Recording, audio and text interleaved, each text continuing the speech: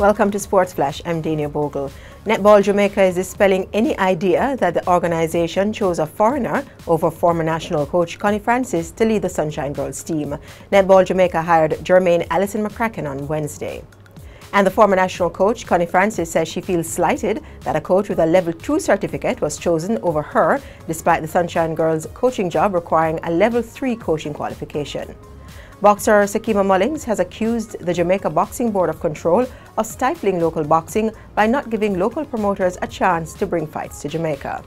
Swiss authorities say prosecutors have questioned German football great Franz Beckenbauer in their ongoing World Cup fraud case.